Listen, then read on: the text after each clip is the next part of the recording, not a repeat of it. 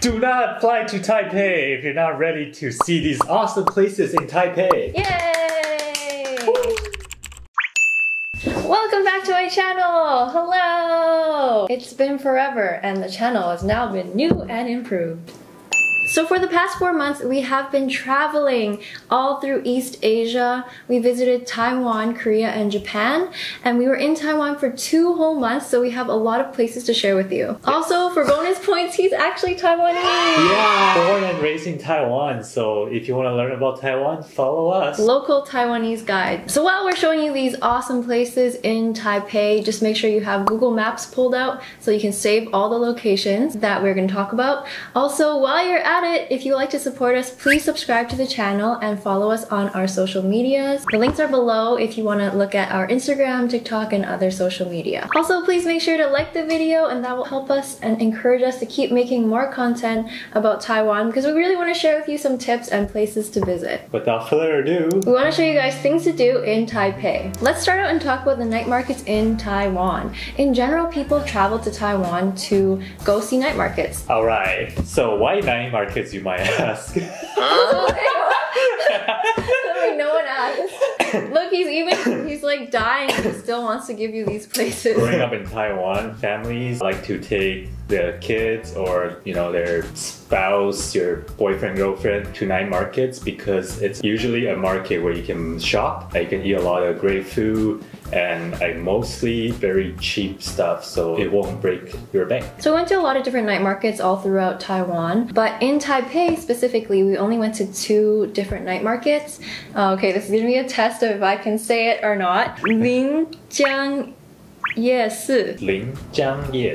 So we went with our friend to visit this night market because he said there are 2 stalls in the night market that have a Michelin guide recommendation. I don't know why I said that so spaced out. And the first one that we ate at was really, really good. It was this place that sells tongyun. I said it in Cantonese, but you could say it in Mandarin. Tangyuan, rice ball. The rice balls are normally served with a very warm, soupy thing, but in this specific case, it was very cool because it was served with shaved ice, which is very different like that. I've never seen anything like it, and it was so tasty. They boiled their rice balls freshly made rice ball, so it's like piping hot when it comes out. This way it creates like a cold and hot sensation as you're eating, and then they also provide some sugar syrup on the side and lemon syrup, so you can either choose if you want your shaved ice to be a little bit more sweet or a little bit more sour. And then right beside our little rice bowl place, there's another Michelin guide restaurant or like a food stall. It's called 若记小炒. Ooh. Sounds very fierce. And they had a famous dish for serving conch. So kind of like this sea snail thing. They basically take out the meat from the shells and then stir fry it with some vegetable. Ooh, yum. Yum. Yum. 3, 2, 1.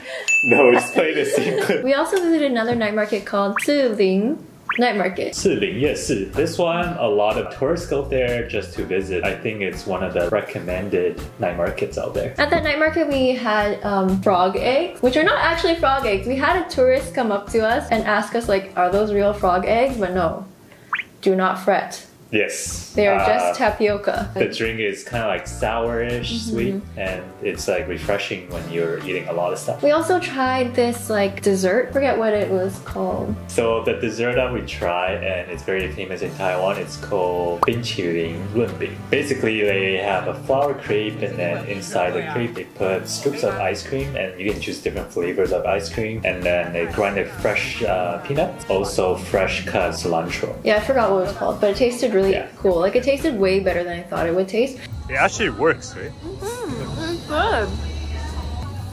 厉害. You don't have to visit the ones we did, but just make sure to visit a night market if you head to Taipei. Here is a list of all the different night markets in Taipei. We'll just put it on the screen. So another thing to try in Taipei for sure is bubble tea. Obviously, Taiwanese people are the creators of bubble tea, so you have to try it. I do want to warn you that if you try bubble tea at a night market, it might not be the best idea. I had a few drinks at some night markets and I ended up with a stomach ache because I'm not used to the unfiltered water there. So make sure if you want to get bubble tea, go get it from an actual store. There's so many brands like Coco, Milk Shop, Chatai, Wusula. Wusula. Come by. So there are quite a few different shopping areas. There's endless places to buy things in Taipei, but the one we recommend is Ximending. And we think it's a really good area for shopping and nightlife. So it's kind of like a good like daytime into nighttime place to visit. I remember growing up, most young people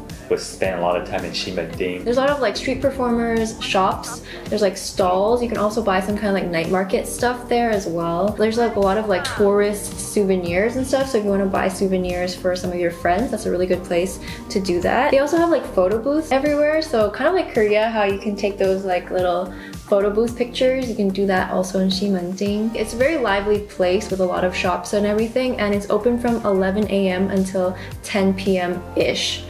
Like the stores close at different times on their own. So while we were in that area, we also went to a movie theater. We didn't watch a movie, but we went there because there's an arcade and a baseball batting cage. So we're going to an arcade and to go batting.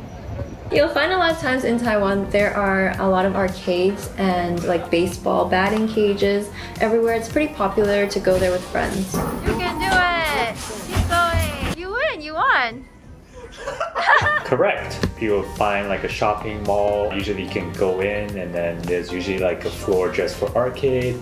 As she said, you can play baseball, you can throw baseball, you can have arcade basketball, arcade machines, or any kinds of things you can find. They have it.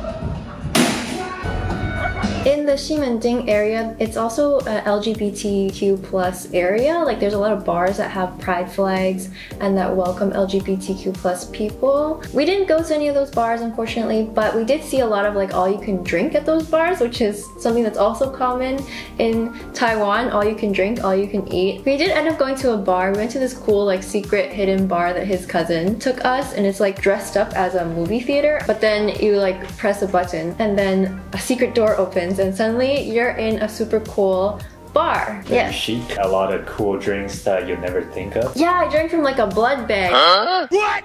Okay, it like sounds kind of weird, but it's good. She drank it from a blood bag. Yeah, it was like a blood bag type drink. I don't know. Okay, now I'm kind of sounding weird, but yeah, and then it was like cool in the moment. And everything. All right, next up we got the Xingyii District. Basically a really high-end shopping mall or district right beside Taipei 101. If you don't know what Taipei 101 is, it's basically oh, that's still choking yeah, for still your for your benefit. If you don't know what Taipei 101 is, it was the world's tallest building for a period of time, and I guess now it's like not the tallest, maybe like the 5th or something. Yeah, fun fact. There's 101 layers, I mean floors. What are the layers of the cake?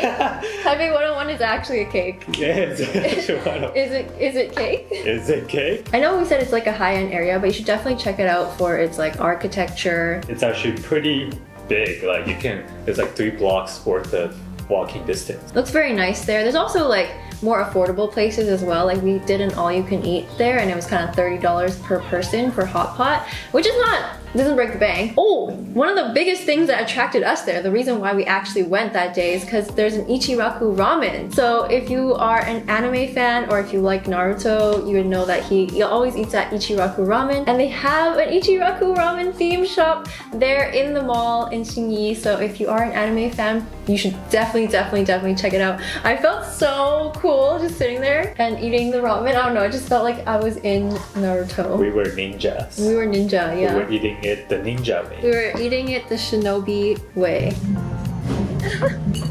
Also, Xingyii has a lot of nightlife there, so most of the clubs are in that area. There's a lot of bars as well. I think we literally just walked into this one building and then we're like, whoa, it's like like it was like bumping in there, and we're like, what's that? And we rode the elevator all the way to the top. What's this? Oh, Night Fever. Wait, nightclub. Oh, it's a club. And we realized that it was like a 24-hour club, and we're like, oh, okay, not our scene. So then we left. But it was like really cool to see that there was like clubs open almost all day. And lastly, if you are going there for business or you're going there to get some nicer high-end gifts, I would suggest getting some high-end tea. We visited a shop called Yushi Tea, and it's actually owned by one of my friends I went to high school with. His name is Daniel. The lovely owner. Yeah, he puts a lot of effort into crafting up his teas and creating a whole experience for you. So if you are looking for some high-end tea, I would recommend checking out his shop in B1. B1. And tell them you know me. Say Kaylee sent you and see what Daniel says. Don't know what he's gonna say. It could be, it's really up in the air. So another thing in Taiwan that is very, very popular is temples. Temples. 庙. 寺庙. 寺庙 temple. Oh my god, I thought you were just saying like meow. Yeah, so in Taiwan there are a lot of temples everywhere you go. You could just be driving or on transit and you'll see like a lot of little shrines or little places to worship, and big temples, you'll see them everywhere. People are always in and out. So the temple that really stood out to me that we visited was the Linjiang Night. Yeah, so this temple really stood out to me because of its like extravagance. It was so large and there was so much to do around there. Like there was like a little river, pond, water of bodies. There were water of bodies there. I really had an outer body experience, clearly. Outer space. It's a very beautiful location is what I'm trying to say. It is further out in New Taipei and not as easy to get there, but Uber is quite affordable if you don't mind traveling all the way out there. Or bus, flying yeah. taxi, you know. If you're not Buddhist and you don't want to worship in the temple, that's totally fine. Like you can definitely just go there and visit and not go inside the temple, but you can admire the architecture from outside. Yeah, or walk along the bridges in the park. It's just a very nice greenery and very good energy around. The next thing I want to talk about is the Yuan station. Yuan 站. It is one of the stations on the Taipei Red Metro line. MRT. Which stands for? Don't know. Metro RT. Ting! What was I going to say about that? Oh. Yes, why we suggested, because Taiwan in 2010, they hosted a floral expedition. A flower expo, jeez, why do you say it like that? Floral expedition. It kind of sounds like you're going on a trip, like a floral expedition. They have this building where it's made out of 1.5 million recycled water bottles, because they want to show you that, you know, water bottles can be recycled, can be reused, and they upcycle. They upcycle it into a building. Yeah, that's like the biggest glow up ever. But yeah, you should check it out. There's a lot of things to do. On the weekends is what is it called? Farmer's market. Yeah, but every weekend is farmer's market. Yeah, so when we went there was also like a craft market. We weren't sure if that was like a pop-up or not, or if that's actually what they do every single week, but the farmer's market is for sure every week. That's what the online told us. Also in the area, there's like a lot of like little shops and restaurants as well, and a park. So you don't have to really go there for the farmer's market if you're not really buying any produce or any artisan crafts or anything, but you can definitely just go there and enjoy the nature, look at the recycled water bottles, and just hang around the area. So the last place on our list to suggest to you is Beitou. Beitou. Beitou. So Beitou is famous for its own hot spring. It was quite a long walk up to the witch's hot spring. It was apparently blessed by a witch. So it is believed that once the witch has blessed the water, the hot spring, everything heals from the water, because the witch is the protector of the water. Yeah, and also it looked unreal. Like, yeah, it just looks kind of magical there, and it was definitely very peaceful. Like the energy there is very, very healing. Like I was like, wow, I feel so calm here. Like there was like a free hand bath, so you can kind of feel like what the water feels like on your hands. Yeah, and if you get more time to spend there, you should maybe stay at a nice hotel where you can have a private hot spring experience. Oh, yeah, I wish we could have done that, but we are also poor, so we did not do that. So those are all the suggestions that we have for you for Taipei. If you have any questions, please leave it in our comments. We'll definitely help you out if you have questions about traveling or transportation, anything to do with Taiwan. We have a local Taiwanese person here that can definitely help you out. So if you're planning to travel to Taiwan and you have questions, please just ask us. We're here to help. Write it down below. Write it down below. Write it down. What he said. We have more videos coming up about different places in Taiwan and more suggestions about places you should visit. So please stay tuned and continue following our journey. Also, make sure to subscribe once again and like this video if you want to help boost our content. That would really, really, really, really, really, really help us a lot. And thank you so much for watching. 谢谢. 谢谢. We'll catch you in the next video. Bye bye bye. Bye. Bye bye.